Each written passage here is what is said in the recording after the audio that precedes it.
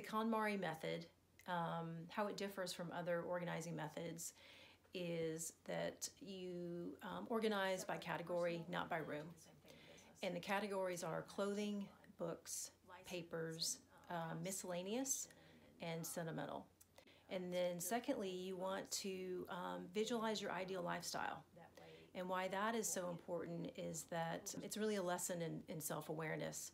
And because once you start the tidying process, which can be very tedious and overwhelming, if you really know your real reasons for wanting to do it, you won't rebound. And the first category being clothing, so you go around the house, you gather all the clothes, and you pile them on your bed. And you start going through your clothing. And since clothing is such a large category, we break them down into subcategories, like all your tops, all your pants, etc., until you're done with clothing. And then the second category is books. Go around the house, collect all your books, put them in one big pile, and do it with books. Do the same with papers, and then miscellaneous, and then sentimental. And it's very powerful to see all your possessions in one place, because when they're spread around the house, you don't get a real sense of how much you have.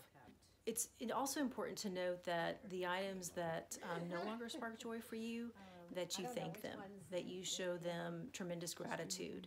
It's like we are kind of closing out that item's life cycle. So with the basic KonMari folding method, I like to have my shirts, I place them face down so the design stands out. So you want to take one side of your garment and fold it across the body of the shirt and line it up with the tag to help you know how far to go. Then you want to take the other side of the garment and do the same thing, but don't come quite all the way to the edge. And then you want to take the bottom and pull it up to the top, but leave a little bit of a gap, and then fold it in thirds. And then lastly, stand it up.